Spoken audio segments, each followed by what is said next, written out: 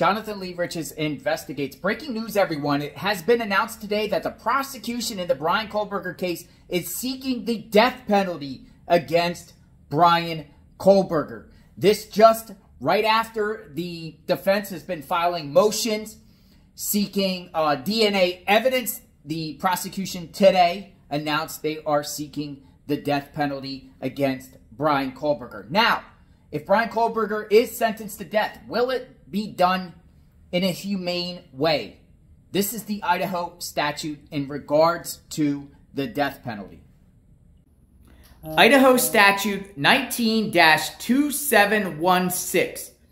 Infliction of death penalty, aka DP. The punishment of death shall be inflicted by continuous intravenous administration of a lethal quantity of substance or substances approved by the director of the Idaho Department of Correction until death is pronounced by a coroner or deputy coroner. Now the question is, if Bryan Kohberger is sentenced to death and they carry it out, will he jump ahead of the 8 people that are already on death row in Idaho? Bryan Kohberger would be the 9th person.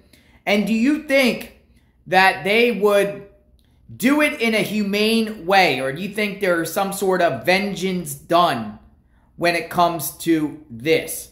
A lot of outrage about what happened in Moscow, Idaho. Would this be more retaliation or will it be humane? Let me know what you think. Now they actually have the firing squad too. So if Bryan Kohberger gets convicted and if he gets sentenced to death, will he face the firing squad or will it be lethal injection? Subscribe to my channel, hit the notification button, covering the Bryan Kohberger case. What's going to happen here now that the prosecution has sought the DP? Are you for it or are you against it? We will talk soon. Stay tuned.